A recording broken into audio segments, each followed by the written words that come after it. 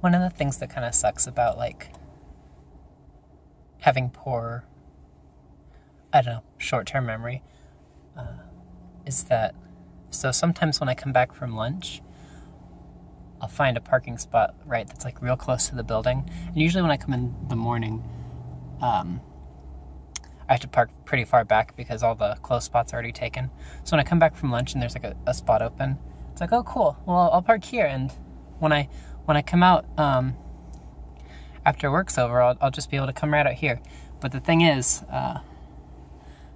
every time that happens, I'll always go back to the far corner of the parking lot before I remember, oh, I actually parked closer. So I actually end up having to walk longer when I do that. So maybe I should just like park in the same spot every time, even if there are more opportune spots open.